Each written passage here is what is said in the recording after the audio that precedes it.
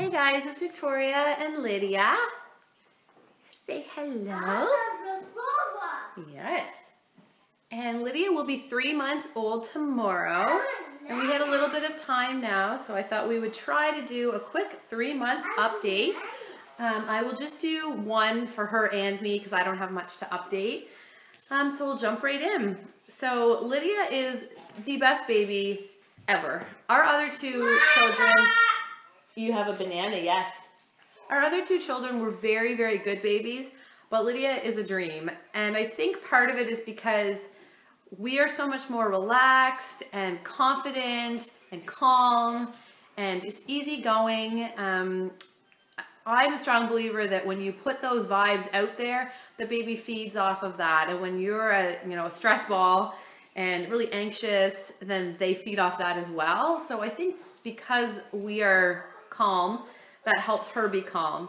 I also think because she's our third, she's learning quickly that we can't always jump at her every cry because we have two other children that need attention as well. So sometimes she has to wait because I have to feed the older kids or things like that. So I think she's learning quickly that, she needs to be a little bit more patient than an only child would be.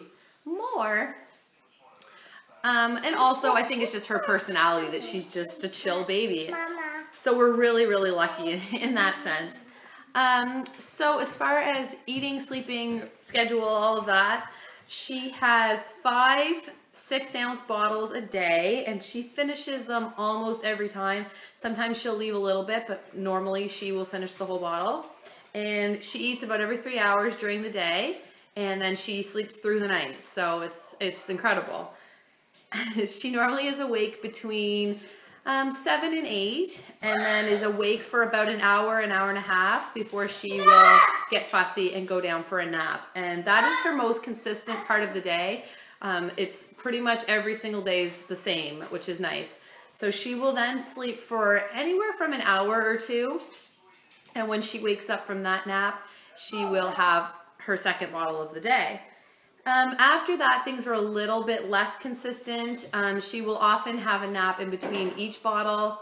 Sometimes I will group 2 bottles closer together, so she'll have a nap later and it'll be a little bit longer. You're all done? You don't want your banana? Want me to save it? Okay. Yeah, put it right there. She's trying to save her banana from the dog. But the afternoons really don't have a whole lot of consistency at this point, which is fine. She's pretty content, so whether she has a few cat naps or 1 or 2 long naps, either way works for us. My parents were away last week, so it was kind of nice. We were home almost the entire week, so it was kind of nice to let her lead when she slept and when she ate and when she was awake, whereas when we're out doing things, sometimes she'll just sleep whenever we're in the car and then wake up. And so this way it was really, she was really in charge of her schedule for the week. She sleeps all of her, bless you, all of her naps and nighttime sleep is in her crib, in her room, which we did from day 1, from as soon as she came home from the hospital. When we're at my parents', she usually will sleep on their bed. But I'll probably get the playpen out this week and try to start putting her down for naps there because that's where she will nap when we're over there until Alexandria naps in a bed there now when she does nap. We had a bassinet there as well, but she never really slept in it very much. Oh, anything else for sleep? She sleeps on her belly and that's the way she's the most happy and we are comfortable with that. As far as what she wears to sleep, she has been just sleeping in like a light cotton sleeper. It's finally starting to get nice here, so she seems to be comfortable in that. Our house is pretty cool. Yeah, I think that's about it for sleep and eating. And for clothing, she is wearing 6-month clothes pretty much across the board. She has a couple 3-month things that will still fit. The pieces, the outfits that are from Carter's that are like a onesie pants and like a jacket or a vest, those she can still fit into her 3-month ones, but anything that is a little bit snugger, she is definitely in 6 months. She's a pretty chubby baby. Yes, you are. Do you have any smiles? This is the face that she has most of the time, sort of like just perplexed, just contemplating life. Very serious. You're so funny. She is in size 2 diapers, and I don't expect her to be in size 2 much longer either. She'll probably jump up to size 3 pretty soon. I'm not sure what she weighs because she doesn't go to the doctor again until she's 4 months. So I really don't know what she weighs. She was 12, just over 12 at her 2-month appointment, but she's definitely bigger than she was then. Friends of ours just had a baby about 10 days ago, and I went to visit him on the weekend, and he was a 9-pound baby, so he wasn't tiny, but he looked so tiny, and it just showed me how much she's grown and how much she's developed. You want a glow stick? Oh, my chair is on her taggy.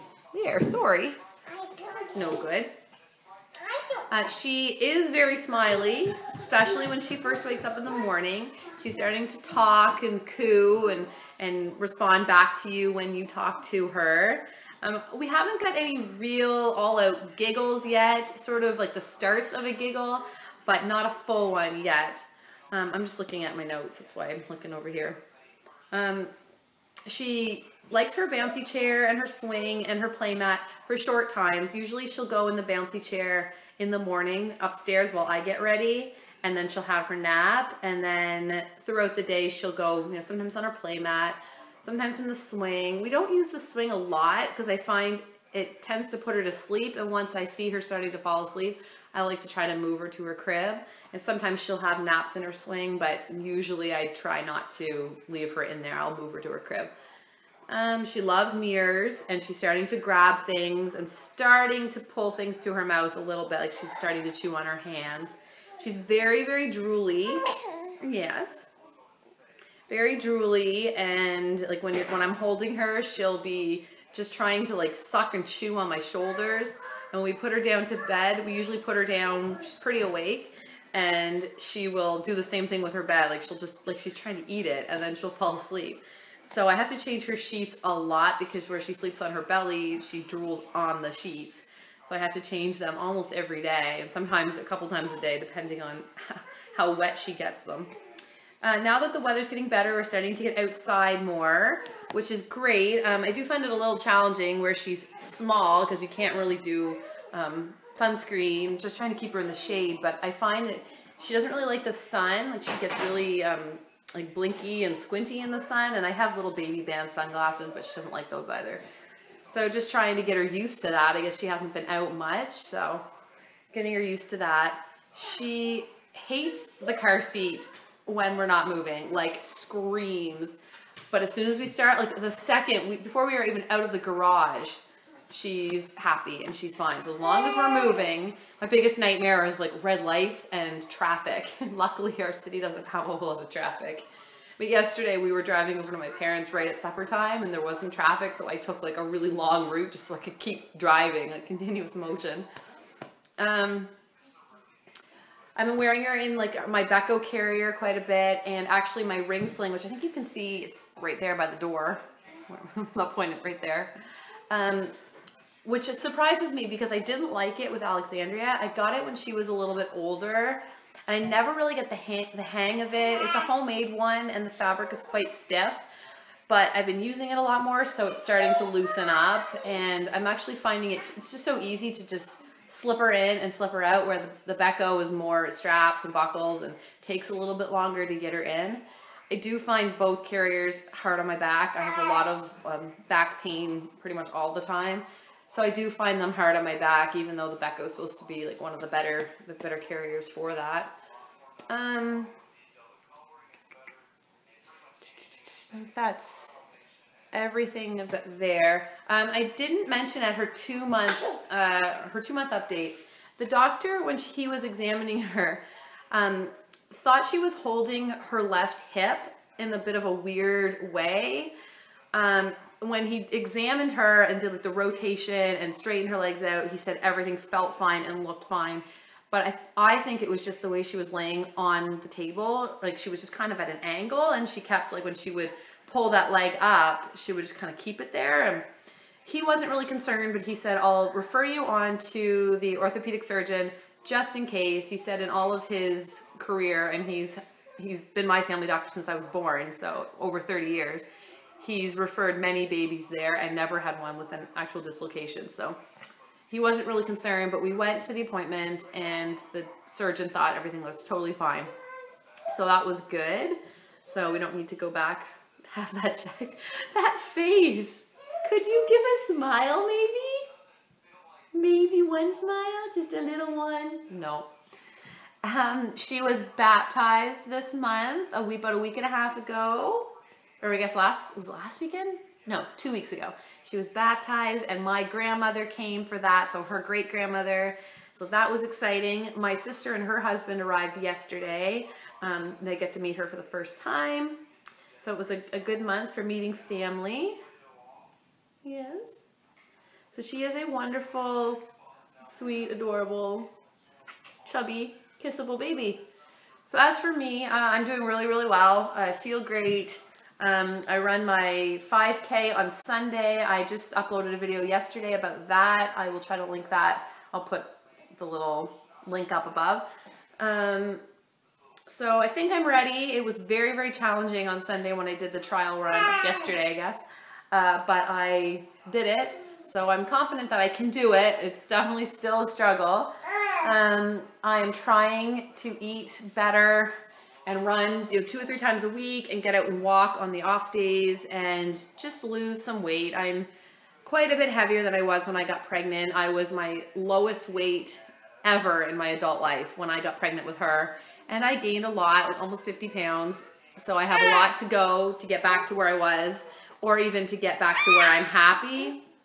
And I know I'll get there. It's just this time of year is so hard where the weather's getting better and like my sister's visiting, and so we'll be spending a lot of time with them. And my family is terrible for like cocktail hour and snacks before meals, like, you know, chips and dip and pretzels and party mix and all of that. And I love, love, love that type of food. Like I could just eat that. Most people could. So trying not to. We went over last night and they had chips out and I didn't have any. And I was so proud. I just know at this point in my life, when I'm trying to lose weight, if I have one, I will have a bowl. So just trying to stay on top of that and eating better. I'm not one to buy into any of the fad type diets, the shakes, oh God, it seems like there's a new one every other day. And I'm not saying that those don't work, but in my opinion, it's not a maintainable way to lose weight because eventually you have to start eating again. And I think if there's, you know, anything that seems too good to be true, probably is. And, you know, I think the best way for me to go about losing weight is just to eat healthier, eat regular meals, drink lots of water, which I'm terrible at, and just get out and move and exercise. And that seems to have worked for me in the past, so hopefully it will work. It will work for me again. So I think that's about it for my update. Not a whole lot to, you know, to update. We're just trucking along. Glad that it's getting nicer out and we're able to get out and do more. So that's really nice. So anyway, this one is getting cranky and I have to take Noah to preschool in like 45 minutes. So that's so, it's frustrating when naps don't line up with drop off and pick up for preschool. But what can you do? I'll probably put her in her crib and then move her into the car seat to take them. Yes. You're so sweet. Alright, thanks so much for watching, guys. If you have any questions, leave them below. I'll talk to you in my next video.